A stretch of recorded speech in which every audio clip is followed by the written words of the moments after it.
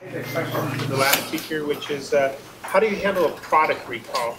Oh, okay, so the question is, how do you handle the product recall? It's so cheap, we just send them another one. It just doesn't cost much. So product recall in terms of testing or reliability, I mean, right? You're worried about he's embedded something inside someone?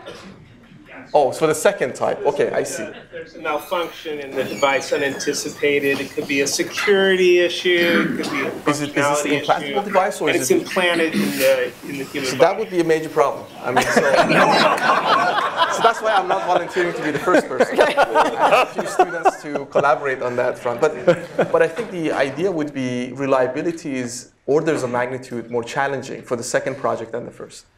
The first project, what we're thinking about is radios that are extremely low cost and cost and dimensions of levers we're pushing on.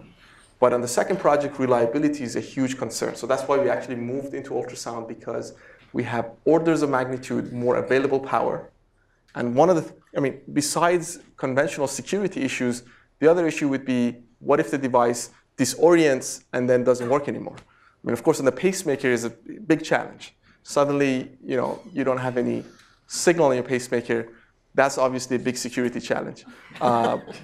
So reliability is something we're thinking about taking it very seriously for implantable devices. And we work with DARPA on various different projects, and they're also looking at reliability. So reliability is at the top of the list. Yeah. Other questions? Yes, sir. I'm on Stanford. Oh, that's fine, yes. So suppose a lot of you are talking about this RF power stuff. So you made 1 million devices, they work beautifully. Are you going to try your first experiment deploying them in like Marin County with a public meeting beforehand saying, we're going to start broadcasting a lot of RF power next Tuesday? I mean, I guess my question is, have you considered the psychological effects of, well, Muddism? Which one of you would like to take that question? Tom? Thanks. I'm an intro guy. No, you bring up a very serious issue, because there are lots of people who are just resistant to the idea of radio waves. I mean, there are folks who are frightened that cell phones are giving them brain cancer. And so if we now propose to actually broadcast significant amounts of energy, specifically to power up devices that are remotely distributed, I'm sure that there will be a significant percentage of folks who will find that frightening. And we'll fight it on that basis. And that's something that we will have to deal with, hopefully, with education and try to persuade with science. And if that doesn't work, we make nice cartoons with Disney to convince people that radio waves are actually friendly. And Gee, did we ever do that before? well, because remember, there was Our Friend the Atom, right, which was a Disney production to make people less frightened of atomic energy. And it worked on me, because I read Our Friend the Atom when I was a kid. I thought, well, this is great. It's fantastic. Yeah, so basically, quickly, I want to say that when we design these things, we're compliant with the FCC regulations. So we're not doing something extra in terms of what is allowable. We're not saying, oh, let's be more power. Yes, you had questions. I have a question for Mark Horowitz. Everybody is familiar with the disaster of the Therac 25. Oh, yeah. When do you think a similar disaster will occur with security, with Internet of Things? And what do you think that disaster will look like? Maybe you can briefly tell the audience what the first disaster was, and then... Well, Tom, do you want to do the Therac? It's a rocket that... The Therac 25 was an E-beam machine, which unfortunately, which was used for getting rid of tumors. Right. And there was a programming error, which caused the Therac 25 not to remove the tumor, but actually basically fry the brain of a patient. Okay. And so that's, a software problem, and which unfortunately had these very serious effects. And so it's bad enough when you blue screen your Windows machine. It's another thing when it fries your brain. And so that's a legitimate question. We already have. We have, unfortunately, these examples of software gone awry, systems that we try to design well, but they end up having these flaws. So now if we have 1 trillion devices and there's a flaw that's common to them, what could happen? Yeah, okay, now Mark. Well, let me just say that there are lots of software errors that we deal with all the time. And if you think about the internet is a network of millions, billions of devices today, and it has had a number of software problems in it that have brought down parts of the internet and other things. Predicting what the big issue is going to be, I don't know. I do predict that in the Internet of Things, we will have security problems in the sense that are deployed that will cause regulations to come into place about various kinds of measures that have to be put in place. But predicting future disasters is not something that I feel personally qualified to do. I will say that, look, we have been designing very complicated systems for long periods of time. And we have been designing complicated life-critical systems for long periods of time. Anybody who's gotten on a plane or is in a car, there's a ton of electronic control that now go in those things. And there are procedures that are put in place in terms of the validation of that software that has to happen, which is very different than the stuff that happens in non-critical applications. And my guess is that we will make a distinction like they make a distinction in cars today. In cars, there's the entertainment system, which doesn't actually connect to any of the life-critical functions. And that you can do whatever you want with, and you can blue screen and all the rest. And then there is the disk controllers and the engine control and a bunch of other things. And that has a very different kind of quality assurance. But we just need to go back to the Toyota problem with the, what was the Prius? Prius, right? Where there was a claim that there was a problem in the control system, right? And that, you're going to get those, and it was never proved what it was, right?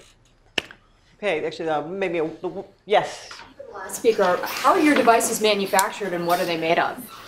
Silicon. So the two parts first is silicon chips. So same kind of technology that goes to your microchips in your cell phones, your computer. That's the first type. And the second is a combination of piezoelectric device and a silicon chip. Okay. Let's see, this gentleman here has been very patient. So I have a two-part question. The first part is, in a world of 1 trillion devices where my bathroom skill can talk to my refrigerator, which is not a good thing, don't we run out of addressable IP addresses? Is there an effort to come up with the next generation IPv6? That's the first question. Second question is, you talked a lot about security. In a world of Internet of Things, I believe it requires a new security model from today's security model, where you can't afford to just protect an individual device. As witnessed by things like Stuxnet or some of the other more insidious malware that's cropped up into these programmable controllers and the like. Yeah, well, so they're both very good questions. So the first one has to do with IP addresses. If you look at the Internet of Things, they're basically running IPv6. And IPv6 has enough IP addresses, so that's not a problem. And even in IPv4, there's a lot of what's called natting, which is basically you have a unit that pretends it's a single IP address, and it basically hides everything. So nothing in your house is likely. I don't think you want anything in your house, any of the Internet of Things in your house, to really be a visible IP address out on the web, because that's why this is the gateway architecture. For security and other reasons, you want them to go through some gateway device. So I think that the IP address issue can be solved in multitude of ways. I think the second problem that you bring up is a more problematic one, that once you have a controller and something that's programmable inside, then if you can grab control of that, then there's many things that it can do and has access to protected information. And that's the particular reason that we're looking in our architecture about trying to do sort of encryption at the lowest level device and seeing what you could do with encrypted data, because we think people are going to break into systems eventually. But if the data turns out to be encrypted in those systems, the loss of privacy can be limited. And you still have to worry about someone possibly getting into that base architecture and mucking with that underlying software. But if that device is essentially protected by a gateway in the first place, you might need physical proximity to do that. So, security is always about levels, right? And how sophisticated an opponent has to be in order to compromise something. And so one of the things we're thinking about is, what is the base architecture that will make it the hardest to the system intrinsically as secure as possible? And then what can we do to the data to leave the smallest possible attack surface? And that's what we're working on. But that doesn't mean that it won't have problems.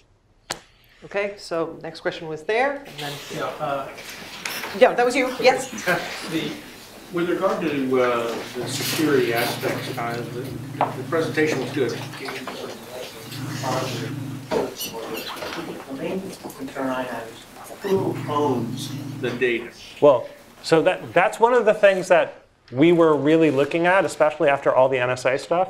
So today, many companies don't want to have data because even if they have access to data and they encrypt it, they can be served with subpoenas and various other things and be forced to release it. Okay, but my concern is when I talk to these companies, one of the primary value propositions of the Internet of Things is the access to that information and the ability to run analytics on it and extract value out of that that can be resold or used to target their own business. Right. So therefore, they really want to have access to that information, not just secure within me, but be able to look across the entire population. Fitbit, for example. Sure. I asked them specifically, who owns the information that you gather?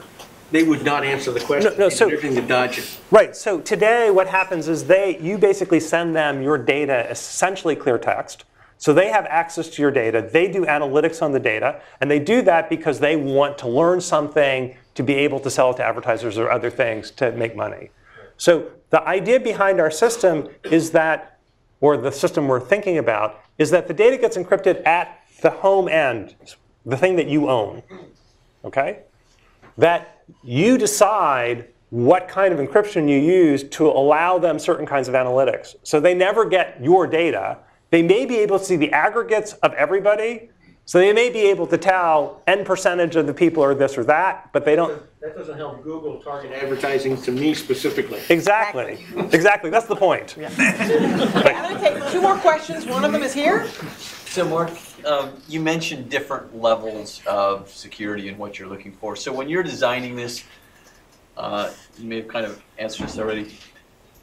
There's a difference between the Russian hacker that's trying to get in and the NSA when you look at Symantec and what, I forget, Red Hat or whatever that just came out, right? The level of professionalism that's behind the attack. So when you're thinking about this system and putting it together, how do you think about those levels? I think what happens is that when you build a system, you try to build the system to be secure about everything you know about.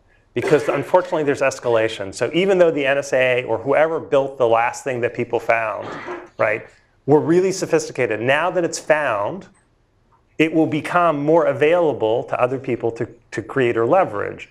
And therefore, you always build a system to be secure to the class of things that you know about, right? But that doesn't mean there won't be in the system that we construct some other errors in the software that people exploit.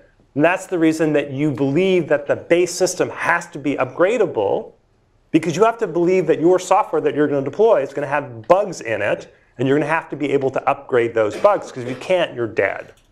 Right? So we are designing this to basically try to protect against the known attacks that we are aware of right now, and then have ways of being able to update the software down the road in a secure way, because that's a whole other set of exploits. Right. Okay, one last question. Yes, sir. So maybe this is correlated with the intersection of the Internet of Things and artificial intelligence. And where does that really? It seems like we get close when those 2 fields intersect, and maybe we can do things, obviously for good and for bad, but to anticipate and predict. Where do you see the intersection, and how are those fields being brought together, maybe here at Stanford and elsewhere, to better understand that? Tom? Yeah. Well, you just asked a question that we could have a whole separate session on.